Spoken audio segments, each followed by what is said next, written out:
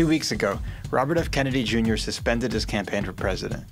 In his nearly hour-long speech explaining the decision, Kennedy highlighted what he sees as the three biggest issues facing the United States. The first two, the threat to free speech and the danger of the war in Ukraine, are familiar to anyone following the daily political fights happening online and in the traditional media. But when Kennedy got to his third concern, it was striking how absent any discussion of it has been from our hyperactive national discourse. The issue is the scale of chronic disease affecting the American population, and especially American children. Kennedy explicitly called this the most important issue, and as he laid out the scale of the problem, it's easy to see why he feels that way. As Kennedy said in the speech, 2/3, or around 222 million Americans suffer from chronic health issues. In the 1970s, the rate was lower than 1%. On top of that, nearly 3 out of every 4 Americans are now overweight or obese, and the childhood obesity rate stands at 50%.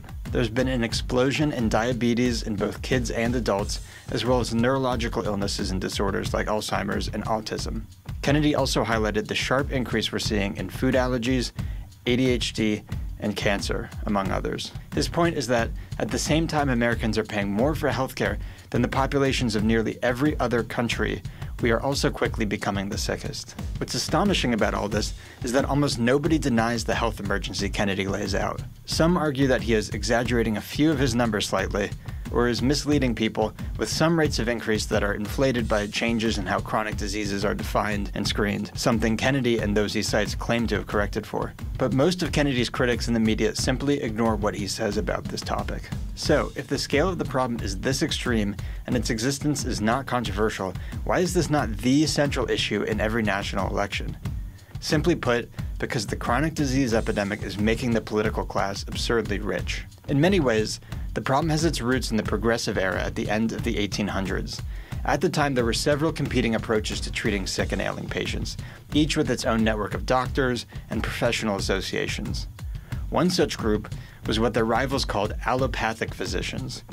Their approach was to treat patients with painkillers and other drugs aimed specifically at reducing patient suffering. Of course, for certain ailments, that is a perfectly reasonable approach, and as one of many available in the early healthcare market, it provided many Americans who required such approach the care they needed.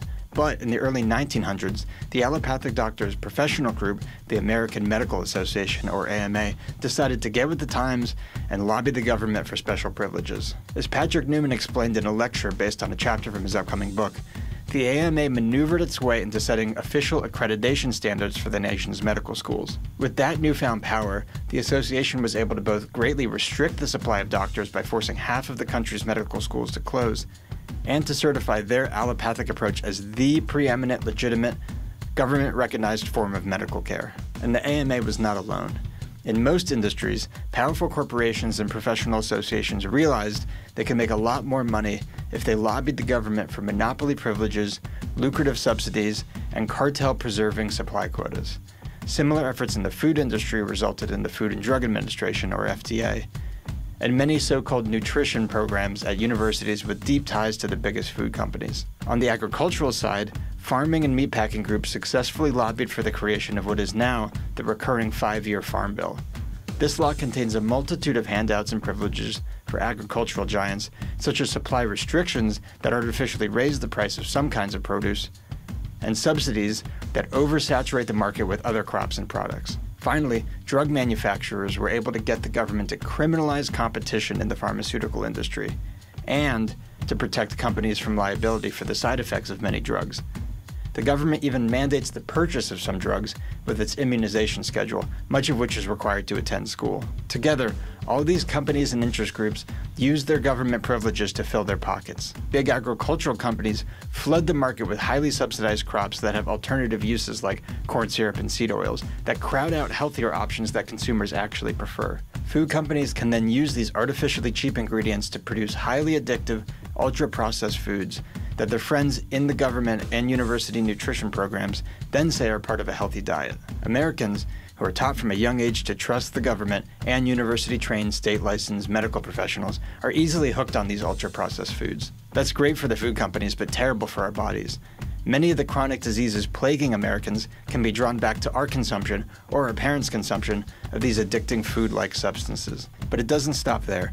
The flood of chronic illnesses caused by ultra-processed food is lucrative for the medical industry, whose allopathic approach ensures the root cause is never discussed, much less addressed, but is instead treated with a barrage of prescription drugs that solely attack the resulting symptoms. After all, addressing the root causes would be bad for the pharmaceutical industry's bottom line, and doctors who don't play along are systemically denied official government-recognized credentials. The extensive drug cocktail that most Americans are swallowing and injecting each day allows them to stay hooked on toxic foods that their bodies are trying to tell them are hurting them, and, thanks to side effects, can even aggravate or cause other chronic diseases.